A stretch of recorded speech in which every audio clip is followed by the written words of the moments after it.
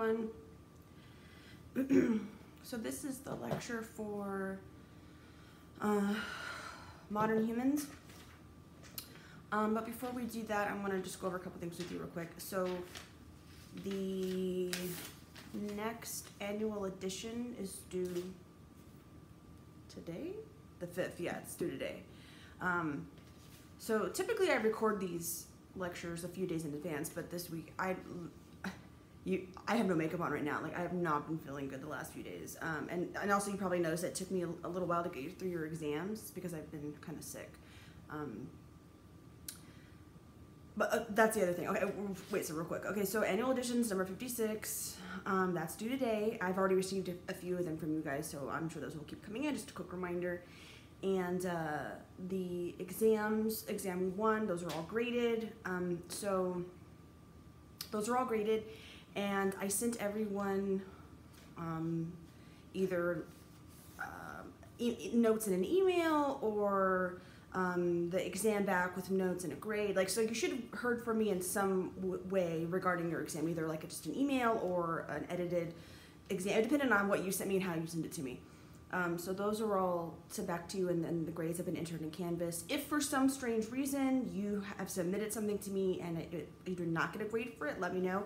As far as when I double checked, because you know sometimes people send me things later, and as far as I know they're all graded. I still had maybe I think 2 students who didn't submit one, but at this point, I think sometimes I still see students on my roster who aren't technically in the class, so that could be the case anyway.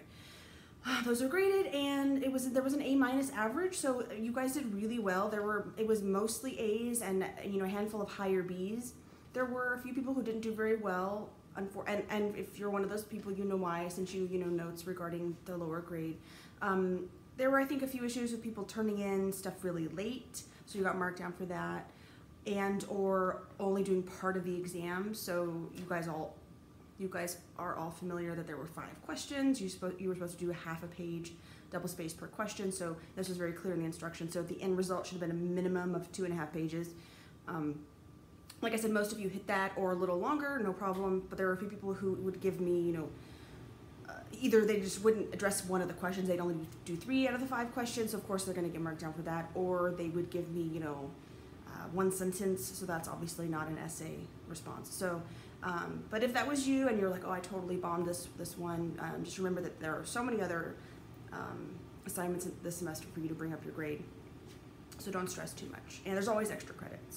But like I said, A- average. You guys did really well as a group. I was really impressed with a lot of your answers. You guys knew some of the questions, were more of I wanted a specific response, and some of them were a little more open-ended. And it seemed as if, as a class, you guys did really well. You're clearly reading the material, you're clearly watching the PowerPoints and watching my lectures, based on what I've read in your responses. So that's really great. And I think that's pretty much it for just that quick announcement. Okay, so we'll get right into, and like what I was gonna say also was because I just wasn't feeling good this last week that it just took me a lot longer to get through the exams. Normally, I probably wouldn't take maybe like a week, depending on how busy that week was in other things. I try to be really quick with grading for you. I know what it's like to be a student. Like, what's my grade? So this one took me a little longer, just so you know. That was why. I was getting through like 2 exams a day, and then I'd take another nap. So it was just the whole thing. Okay. So we're gonna get into this PowerPoint on modern humans. So the last one we did the last PowerPoint was on the genus Homo. So we're building up, we've been talking about those earlier hominins, then the Australopithecines, then we talked about our genus, the genus Homo, and kind of building up to talking about modern humans. And I know I've said this multiple times before in these lectures that all of this kind of evolutionary paleo stuff is kind of building up to as when we start talking about modern humans and more modern stuff. We're gonna be referencing a lot of that evolutionary time, a lot of those earlier a lot of those details are gonna make sense when we start talking about stuff later. Like I mentioned before, understanding why things are happening now. It's important to look at the origins of those, biologically or culturally. So that's why we're doing it. Okay, so slide 2 on modern humans. So we're talking about Homo sapiens. Now there's a term here, anatomically modern humans. This is like in contrast to the term behaviorally modern. So we would say, like, if you looked at a human, like a Homo sapien in like from like 2020 and compared it to a Homo sapien from, 80,000 years ago, let's say, physically they would look essentially like the same, but behaviorally they're going to look very different. So often when we're talking about Homo sapiens, we will kind of reference if we're talking about like the anatomy and how we're similar, or behaviorally how we're often, different. So large brains. So remember we were talking about the brain sizes of all those different hominins and how we saw brain size is one of those hallmarks of hominins, bigger brains, but happening a little more slowly, and then kind of a big jump with the genus Homo, with, we see Heidelbergensis at about 1,200 cc's, or like Erectus around 1,000 cc's, Heidelbergensis 1,200, Neanderthals even bigger than modern humans, and we see humans here at around 1,300 to 1,400 cc's.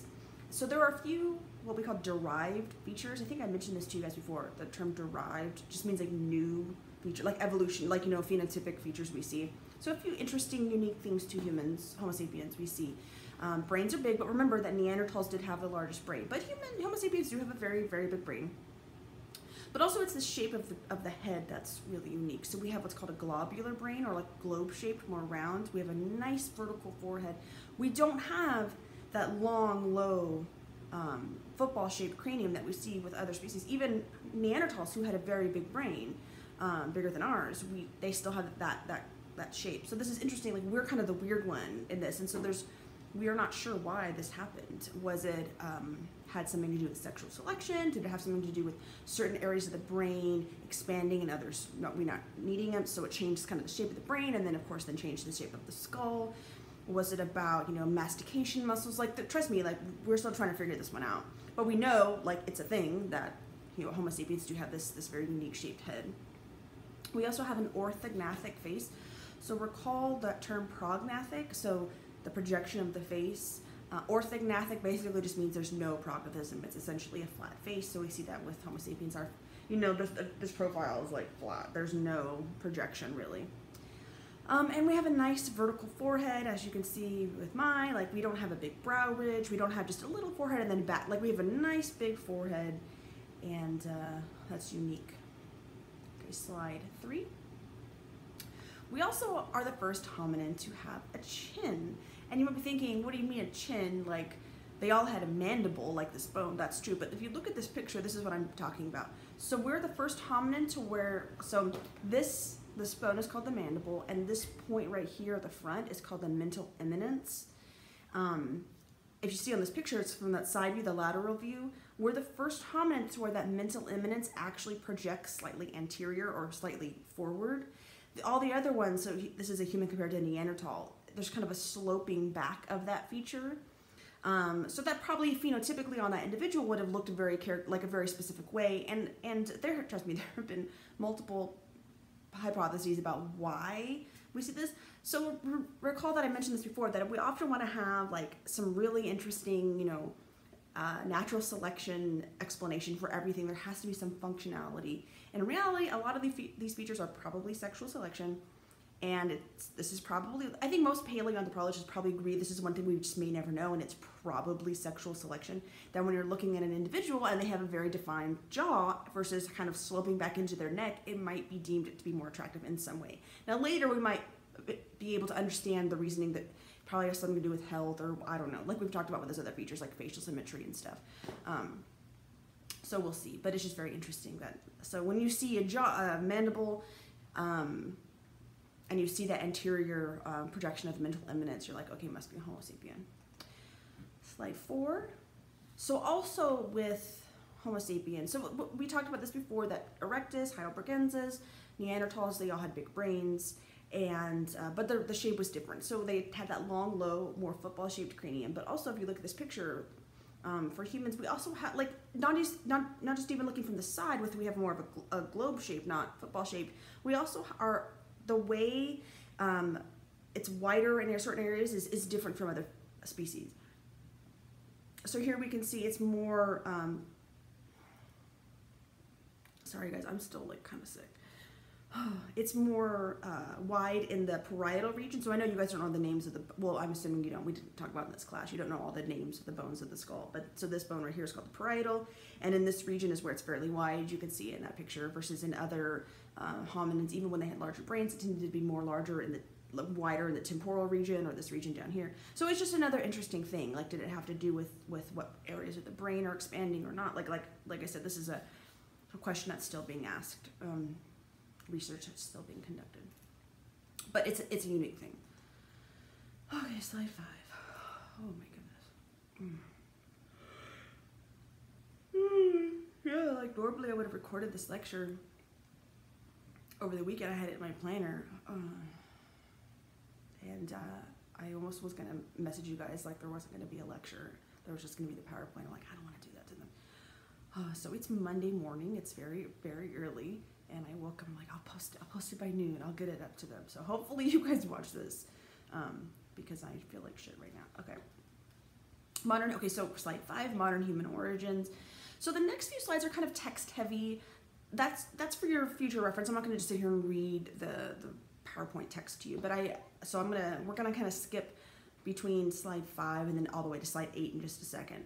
But if you're looking at slide 5, you'll see that there are 2 models. So when we're talking about human origins, what we mean is like we've talked about those other species in very general terms, but as we're talking about our own species, we're going to be a little more specific. So getting to this idea of, okay, when do we kind of see the first of our species? Like, what was before, when and why and how did the first Homo sapiens kind of begin?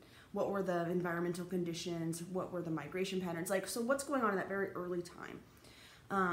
And trust me, there are a lot of hypotheses about many of those factors, but in terms of kind of when we first became Homo sapiens, in terms of like evolution, there are 2 main ideas. Now I'll tell you now that now in 2020, most people say that one of these is correct over the other.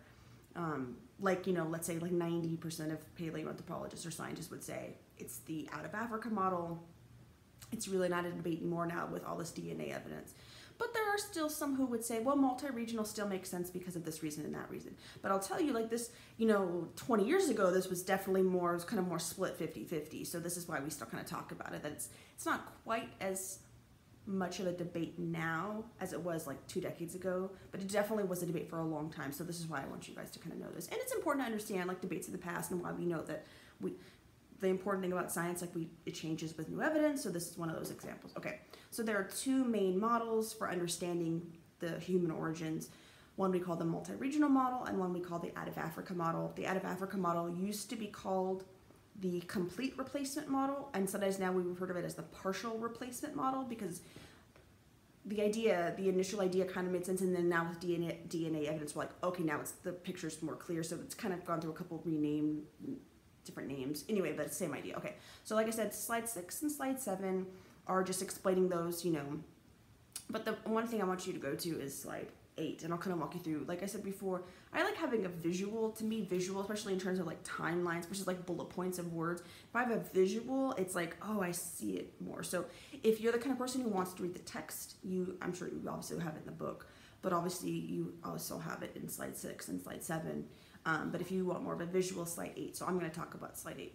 So this is just kind of showing you the difference between those 2 models in more of a visual. So we have the out of Africa and then the multi-regional model. So I'll talk about the multi-regional one first. So if you look at the bottom, so we're kind of going up in this chart through time. So look at the bottom, it's showing, 1.8 million years ago, Homo erectus is existing, okay. And then it's showing like through time, Homo erectus, because we talked about this, Homo erectus is the first to leave Africa as far as we know now. Some evidence is pointing to maybe that's not accurate. But like as far as what the majority of the evidence is pointing to, Homo erectus is the first to leave Africa. Some stay in Africa, so you see that with that middle arrow. Some go into Asia, some go into Europe. So basically, Homo erectus is just kind of moving around in the world. And that's what those is showing you going to those different areas. Now those little arrows, ooh, Waffle, you okay? Got some snotty. We're all snotty here this weekend. A baby. Oh no.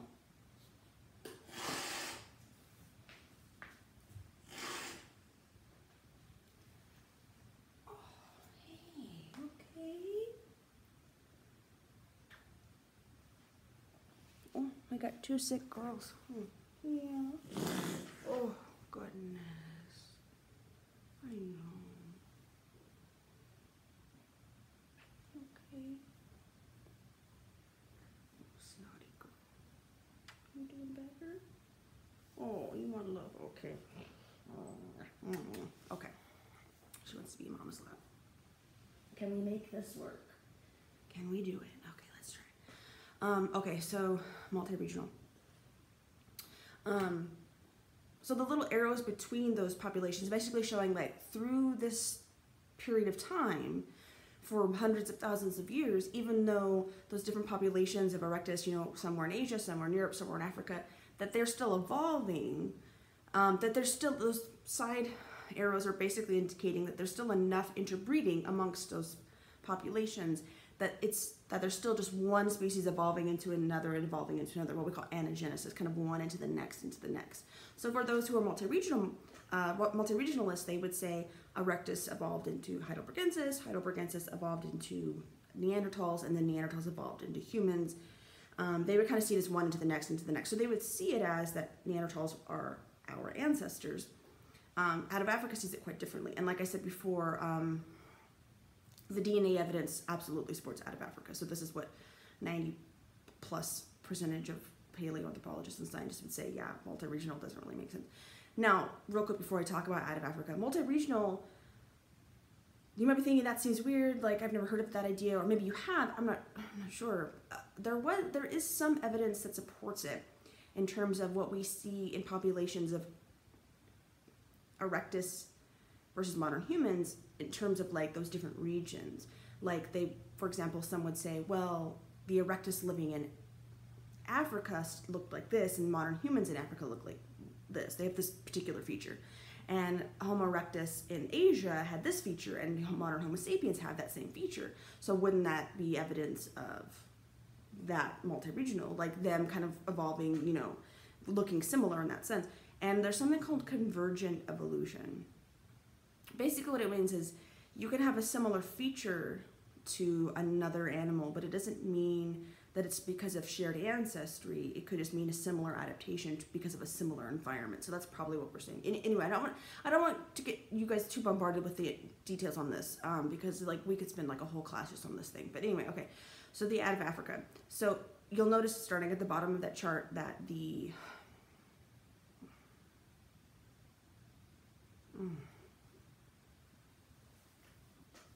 talking would be so tiring, you guys. Okay.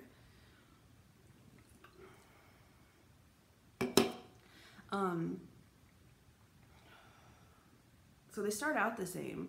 Homo erectus, 1.8 million years ago, and the same thing's happening. So some populations of Homo erectus are going into Asia, some are staying in Africa, and some are going into areas of Europe, right? But according to this model, there's none of that interbreeding between those populations.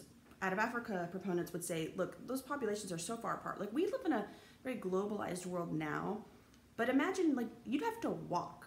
So it makes total sense that these populations were probably very distant and didn't interact with each other in enough to mean over hundreds of thousands of years to stay the same species. So we'll see that Homo erectus in Africa, Homo erectus in Europe, Homo erectus in Asia, they're all kind of going on their own evolutionary trajectories without really any large amount of interbreeding at all.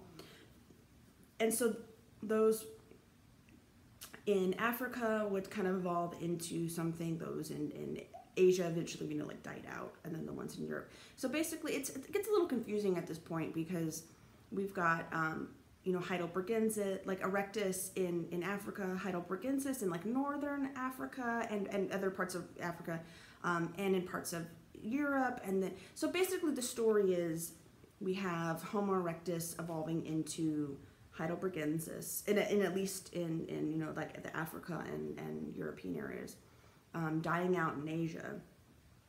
And then eventually we have Heidelbergensis in Europe evolving into Neanderthals, and the Heidelbergensis in Africa evolving into Homo sapiens. Hopefully that makes sense to you guys. So humans and Neanderthals, we share a common ancestor in Heidelbergensis. We did not evolve from Neanderthals, but we share a common ancestor with them.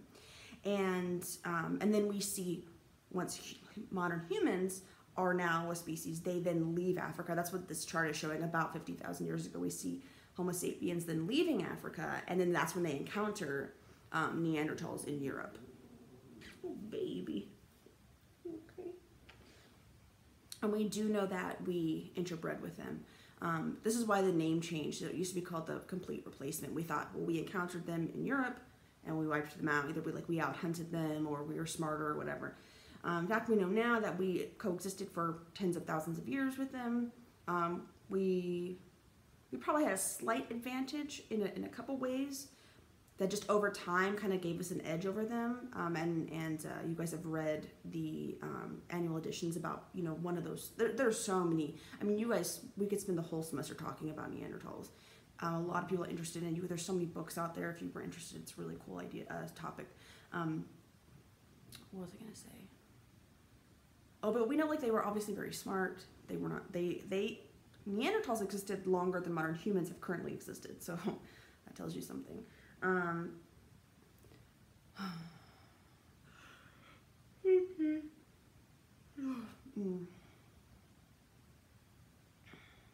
I think that's it. I'm gonna put you down. Are you okay to get down now?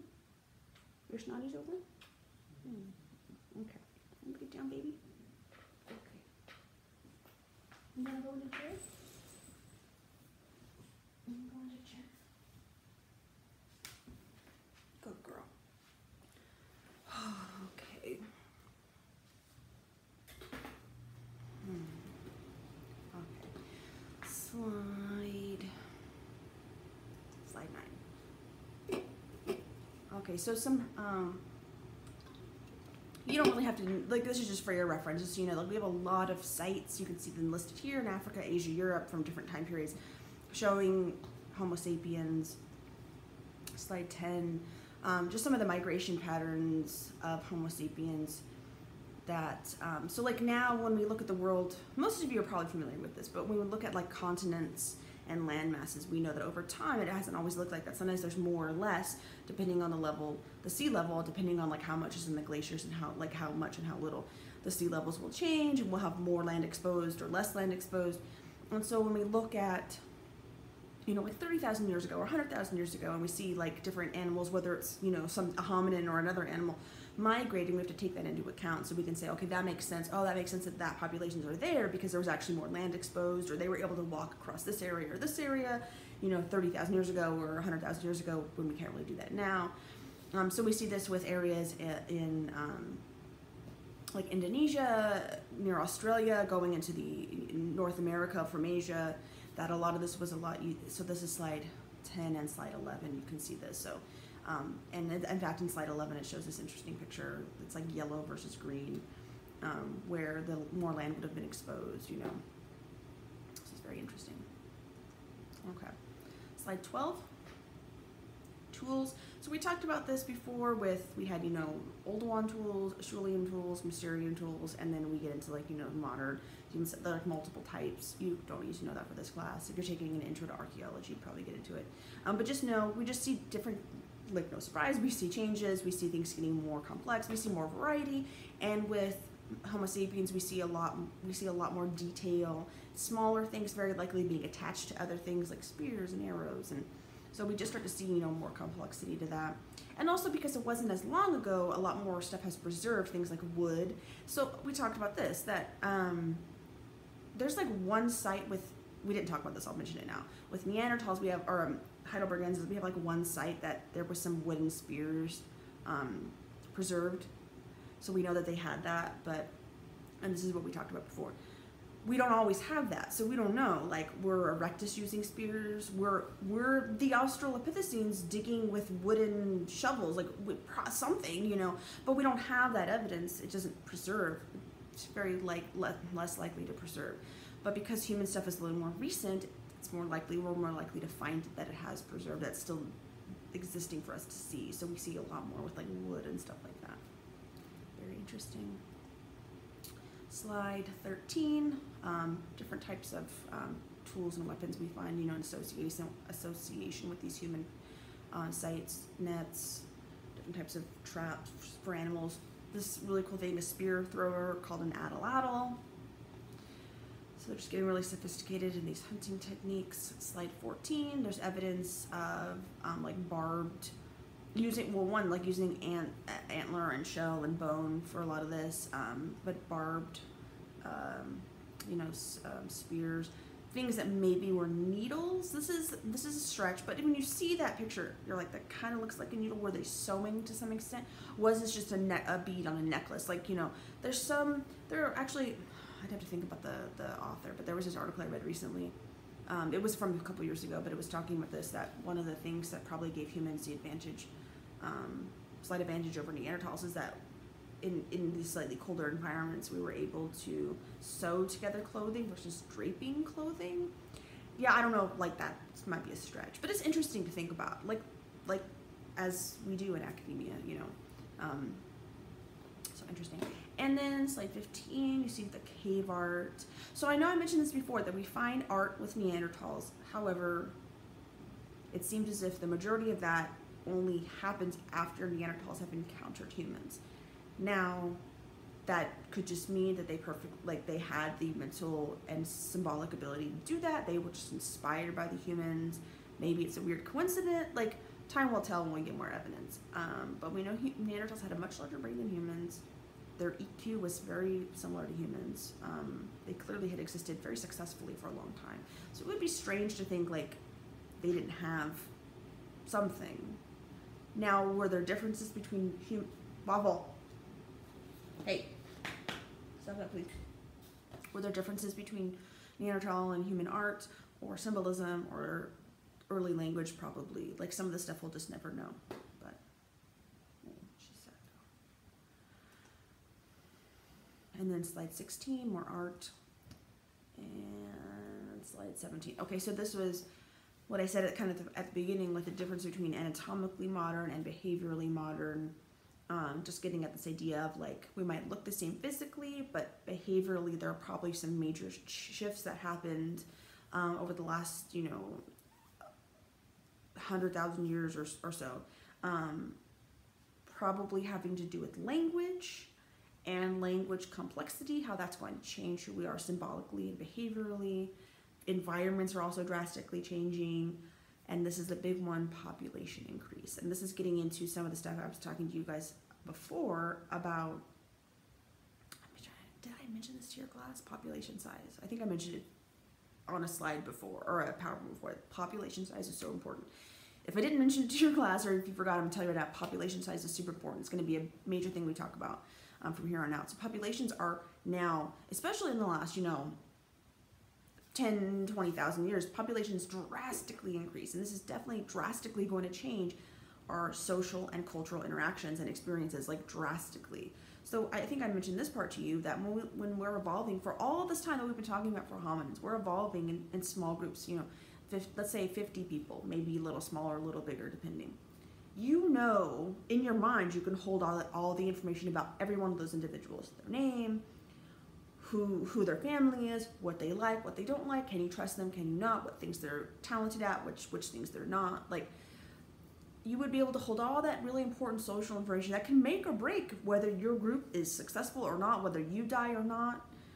So social information is so important to us. But as populations get bigger, we don't have the ability to hold all of that social information in our heads anymore about every individual in our group.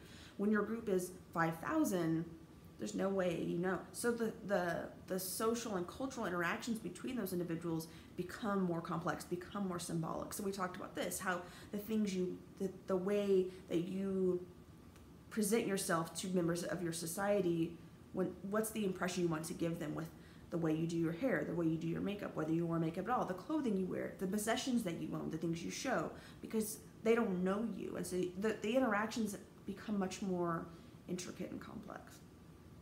Just because populations get bigger, it's a huge factor that, for whatever reason, it gets like thrown to the wayside and other things become more. To me, I think population is probably one of the most important. It changes so many things, and anyway. So it's going to be a big thing we talk about.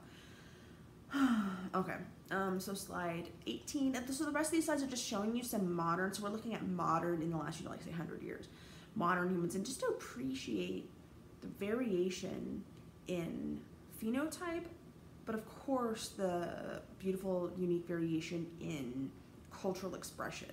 So here we have, I mean, this is just a tiny minuscule amount of the variation in humanity. We can see some phenotypic and cultural variation. So this is a tiniest little bit, but just so you guys can appreciate and understand this. So here we have, I've kind of just taken some pictures from, you know, the different continents. So, I mean, you can imagine if we go to each country and each region in a country, even more and more specific, and it's going to be more and more unique and interesting and beautiful. This is just a tiny, tiny little bit of this, but you can see here when we have North America. Next slide, we have South America. You can see the very interesting different cultural expression, probably religiously influenced. How this is so important, how the environment will impact how you express yourself culturally, whether that is in the clothing you wear, the tools that you make, the food that you eat.